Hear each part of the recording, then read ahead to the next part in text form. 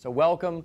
Thank you very much for making the time to come out here. And I always like to start this particular series of talks that I've been giving just by pointing to this simple picture and suggesting that I can't really think of another plant that elicits such a strong gut visceral reaction than this particular leaf. For some reason, it's been hardwired into us. We sort of have made a decision, probably not this group, but let's speak for the wider country, has sort of made a decision somewhere along the way that it either has a tremendous healing benefit, the hemp cannabis plant, or we were told what? It was a gateway drug. It has no medical application whatsoever. There's nothing to see here, and keep moving on. That's sort of the options that we've been given, correct? And I believe, and at the company I represent, CannaVest, what we believe is that somewhere in the middle, we're probably going to find the truth. So I want to start with this overarching theme as I go through my slides tonight, and please pay close attention to this. After 70 years of hemp prohibition, randomized controlled trials, RCTs, are finally warranted and indicated, and our government is growing the material in Mississippi to conduct, finally, research on this plant. So if randomized controlled trials are finally indicated after 70 years of prohibition, how much do we really know about what this stuff does? Not much. Not much. No, really, we can go back and say, well, they've used it for 10,000 years, and it's perfectly safe for me. But if we are just starting to understand the mechanisms of action, and we don't have the randomized control trials yet, does that not suggest that we should be a bit prudent with the way we talk about this compound? Does that make sense? I just came back from the International Cannabinoid Research Society Symposium, the 27th annual meeting.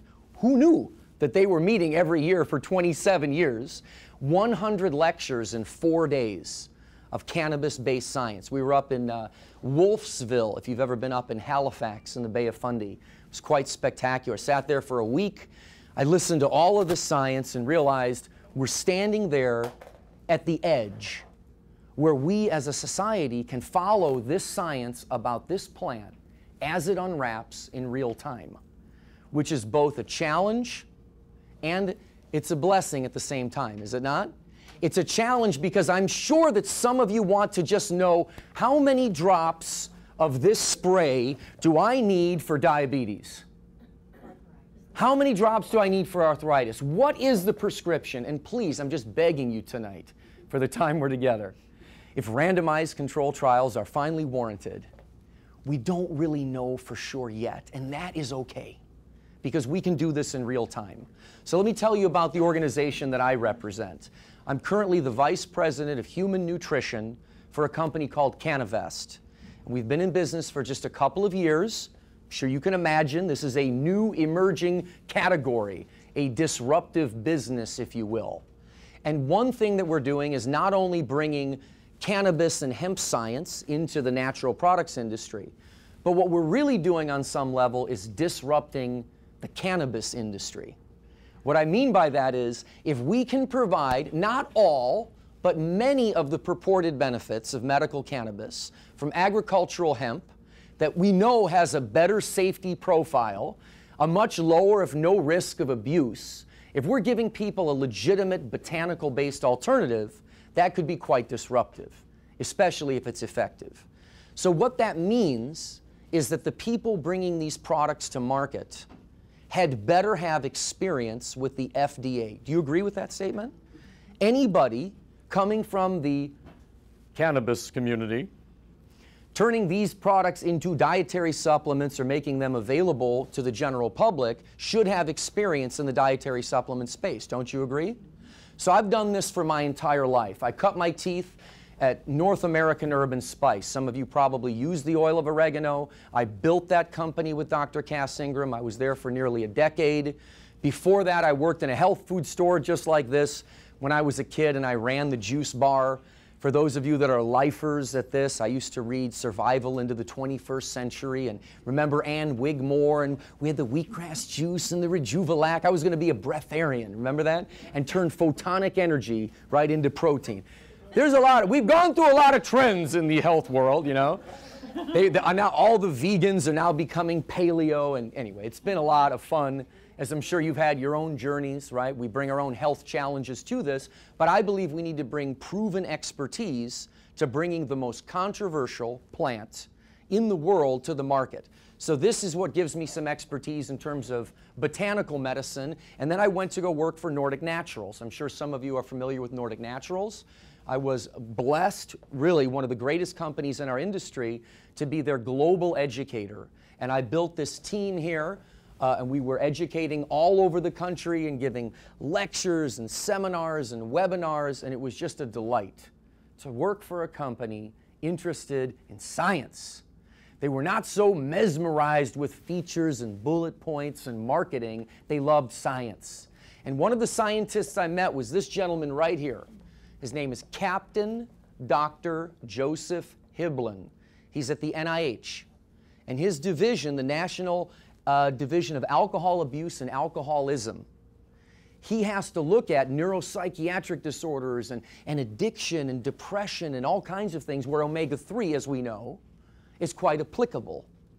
And he had shared a paper with me that really piqued my curiosity, that had started talking about marijuana-like receptors in our bodies and compounds that we make and we've made all day long that are actually cannabis-like.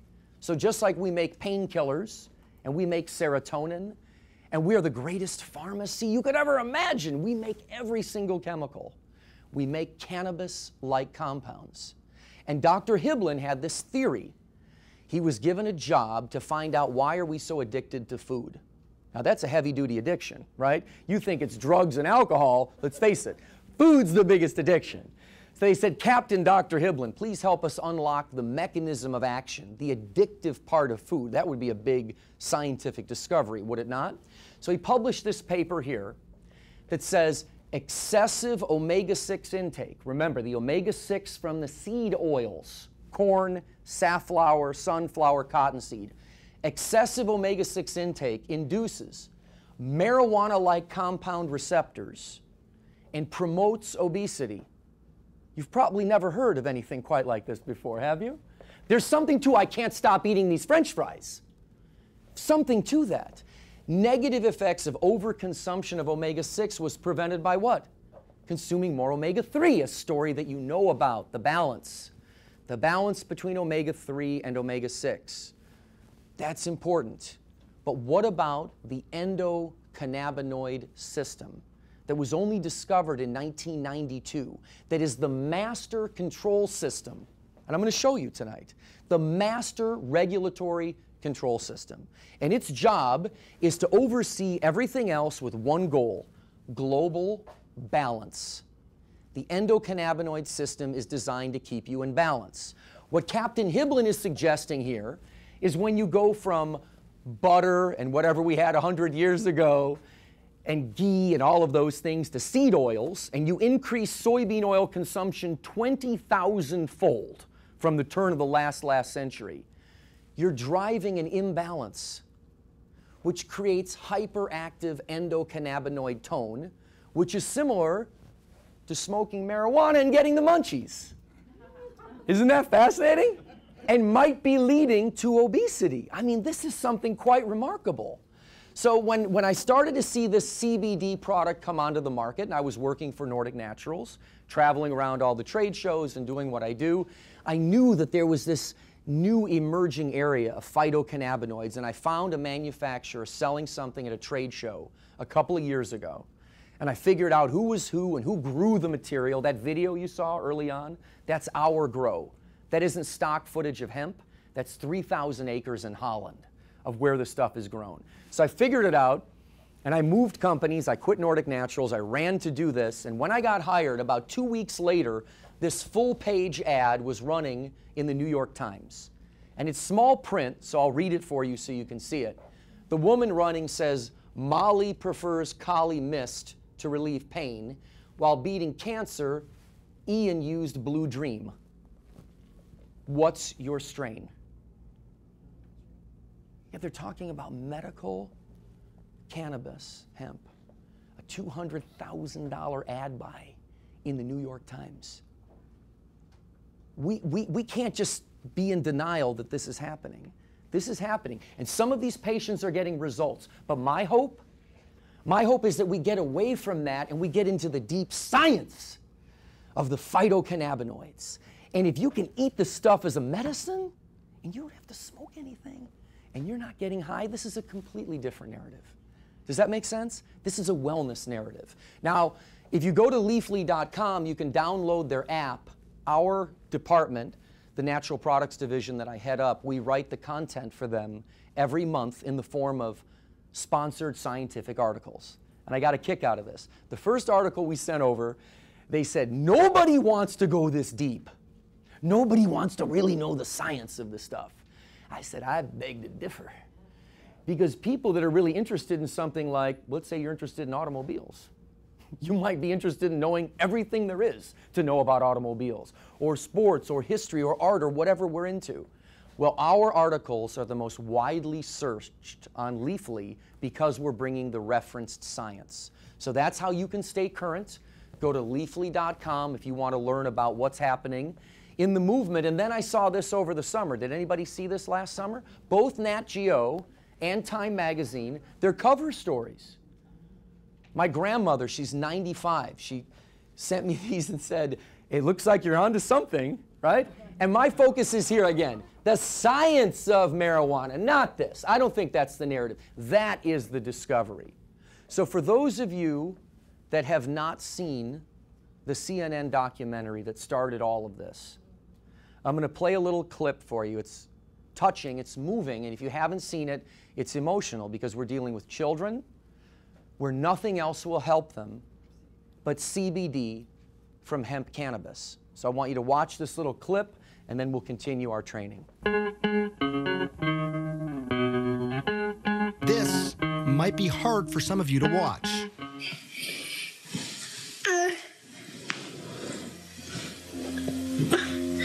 It's okay, baby. This is their daughter, Charlotte, having a seizure. We just thought it was just one random febrile seizure. By the time she was 2, though, the seizures had become constant and started to take their toll on their once happy, joyful little girl. She started to really decline cognitively, and she was slipping away, and she just wasn't keeping up with her twin. The Figgies finally found an answer. It was awful news. Dravet syndrome. It is severe, intractable epilepsy. The seizures start during the first year of life and are unstoppable. As a last resort, doctors wanted to either prescribe a powerful veterinary drug used on epileptic dogs or put Charlotte in a medically induced coma so her brain and body could rest. For Paige, those were not good options. But maybe, just maybe, marijuana now was. She'd failed everything. There were no more options for her. Everything had been tried, except cannabis. Here's how scientists think it might work.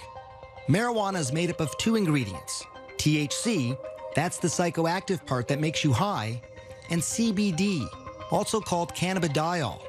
It's the CBD that scientists think modulates electrical and chemical activity to help quiet the excessive activity in the brain that causes seizures. The work on cannabis and epilepsy was sort of inconclusive. Maybe it works, maybe it doesn't. They couldn't quite figure it out. And it's only when they really started separating THC from CBD that they saw, definitively, yes, CBD seems to really stop seizures. And it's research that could give hope to patients like Charlotte Figgy.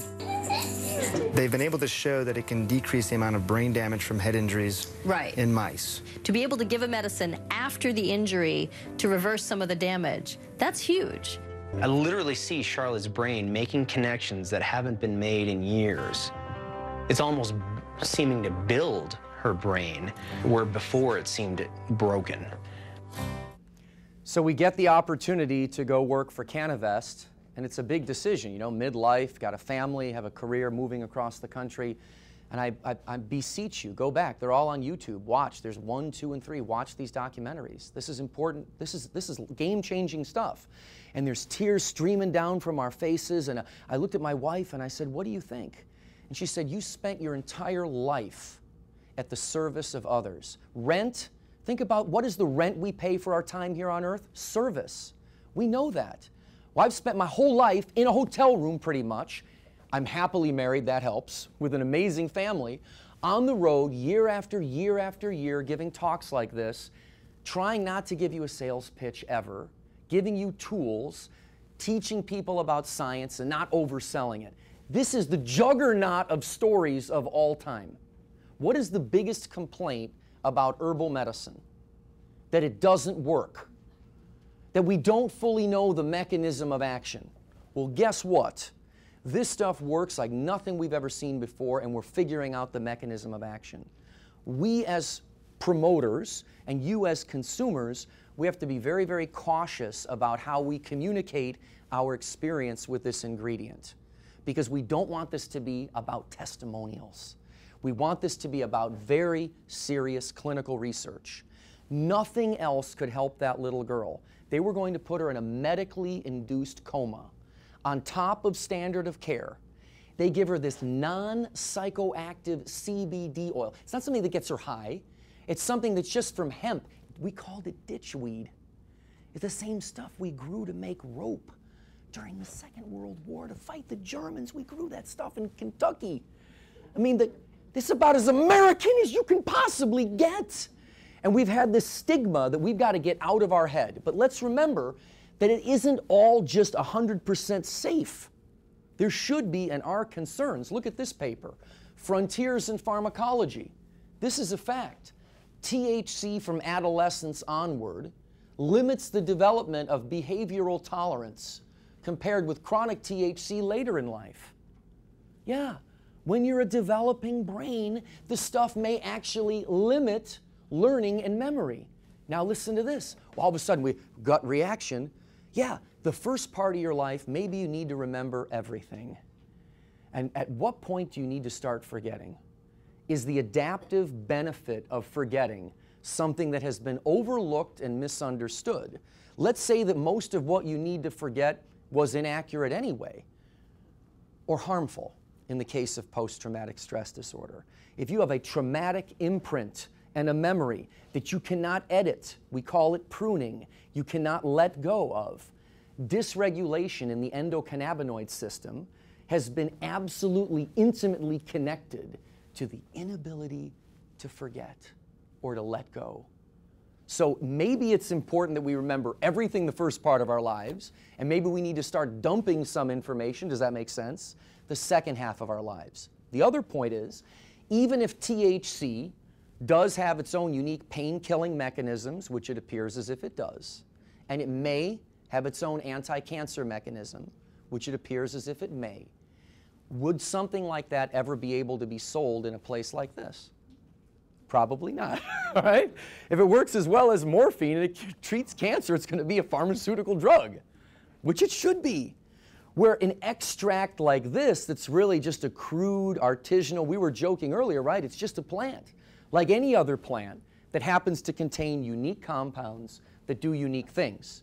Now, CBD by itself has been getting some tremendous coverage, as you saw from the Sanjay Gupta CNN documentary, but here in April of last year, Medline, this is U.S. National Library of Medicine, published seizures fell by an average of 54% on top of standard of care.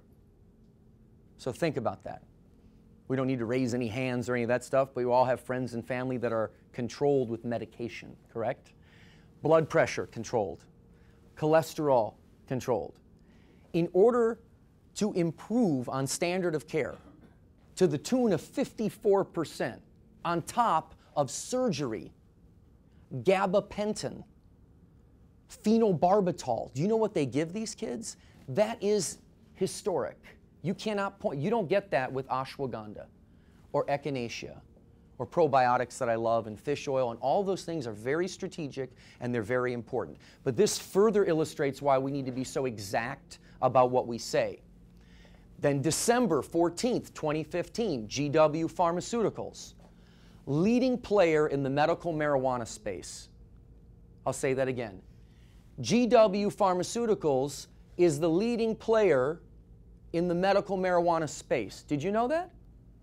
Did you know that the leading player in the world medical marijuana space was a pharmaceutical company? Pretty fascinating. Has the world trends on its side, and the best part is well-financed. That certainly helps, right? Ramping up manufacturing facilities for its new CBD pharmaceutical prescription drug called Epidiolex. Multiple cannabinoid programs. Do you know what that means? Many drugs. There's 104 cannabinoids. There's CBD, there's CBG, there's CBN, and then the ratios of all those. Can you imagine what they're looking at? They're looking at generations of brand new pharmaceutical drugs. And look at this, possible takeover target for Big Pharma. So if you have any reservation at all about what this stuff is, by this time in the talk, I hope it's partially quashed, because this is happening. Big Pharma is not involved at this level unless there's something here. And let's keep in mind, as exciting as this is, Machiavelli probably said it best, there's nothing more difficult to carry out, nor more doubtful of success, nor more dangerous to handle than to initiate a new order of things, for the reformer has enemies in all of those who profit by the old order. What is at stake? Not if you can come and buy this at a health food store. That's a secondary message. Here's the big message. What if you can grow it yourself? What if your victory garden now turns into kind of a self-survival, post-apocalyptic, healthcare zombie economy treasure trove of taking care of yourself? Is there a threat with that? There is an enormous freedom issue here with that must not go ignored. You can grow it. And pretty soon you'll be able to grow hemp legally in your front yard, in your backyard, anywhere here in the United States of America. We are this close. So there's a lot at stake. What if we could? Does anyone here know about the mu opioid receptor? Does anyone know that receptor? You've heard of the mu opioid receptor. CBD allosterically may modulate the mu opioid receptor, and in some of the papers, we can potentially titrate the patients down, getting them on lower levels of opioids, because we're actually getting greater confirmation in the presence of the active ligand. Isn't that fascinating? If just that is half true, what's at stake? Would you put that in layman's terms, please? You have a receptor. You have a receptor site because your body makes opiates. Right. So as you make these, you get this little confirmation, and it's your body's natural way of dealing with pain, and clearly that can get out of balance, as it does, hence we feel pain. CBD appears to modulate the shape of the lock, allowing us potentially to bring the amount of painkillers down. They're using CBD to withdraw people from opiates. They're using people, taking people off of like drug addicts and helping to withdraw them from it. So it's not just people using it for surgery, it's also drug addicts. That is a huge benefit for society. We see what's happening with the painkiller problem. What about mental health issues, which we now fully must embrace as a culture, are now crippling absolutely everything? Let's face it. It's not the obesity epidemic. That doesn't seem to be causing us the nightmare that they told us it would. It's our mental health challenges. CBD works at the 5-HT1A site. That's the serotonin receptor site. Again, potentially, what we're seeing in early preclinical work is elevation of mood and modulating neurotransmission, sometimes upregulating serotonergic signaling, balancing dopaminergic signaling. This could be an adjunct therapy to people that are given Prozac and Paxil and all of those sorts of drugs.